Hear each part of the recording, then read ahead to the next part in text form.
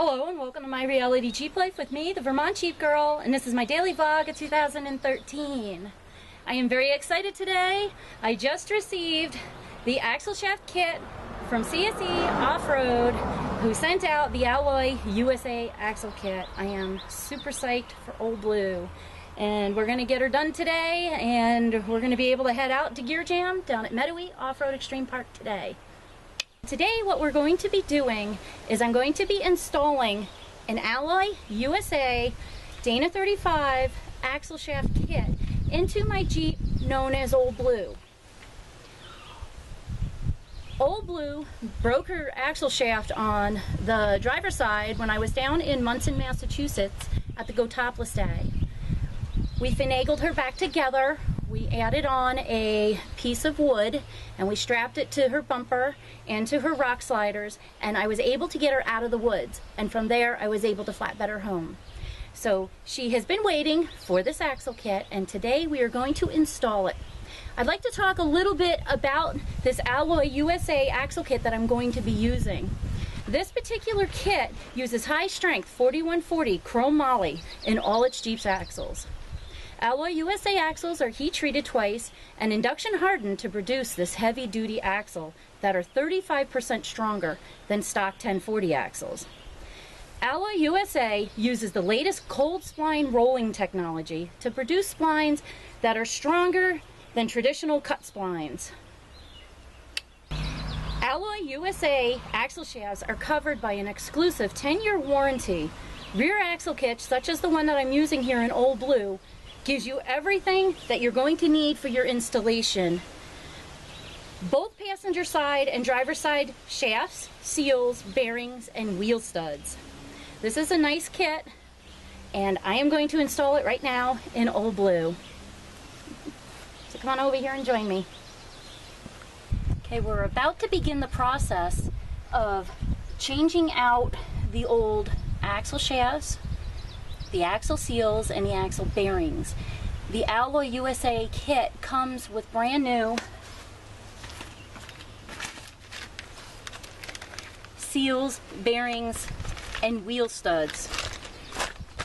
Now I have already removed my broken axle shaft, as you can see here. The first thing that I'm going to do is I'm going to pull out my old axle seal in the end of the shaft, and to do that I'm going to use my seal puller.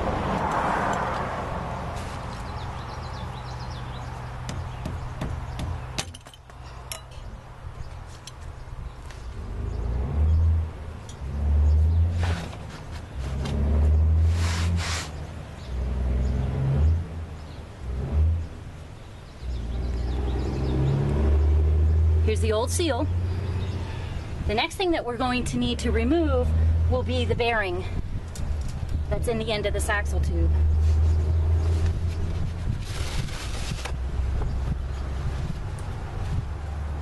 First I'm going to spray a little bit of brake cleaner in there to try to get rid of some of the gear oil.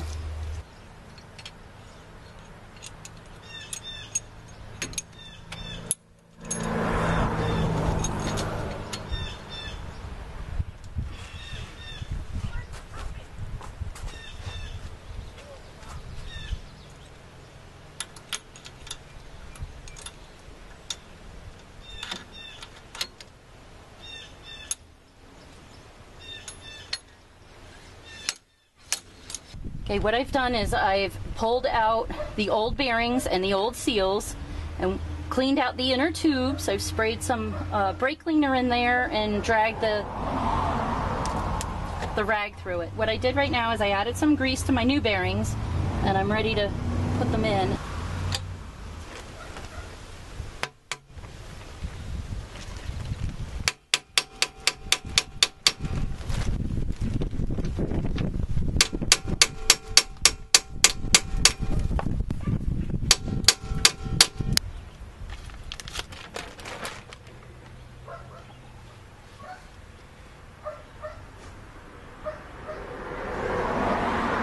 Now that the bearing is set in there, I'm going to put the seal in.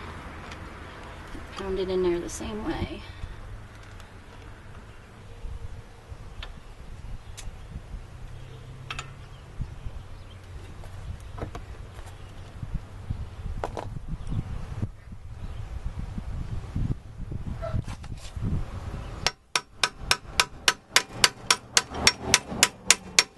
doing right now is I'm going to slide my first axle shaft in. And when you do this, you want to be really careful that you don't pop any of your seals out, especially when you get down here.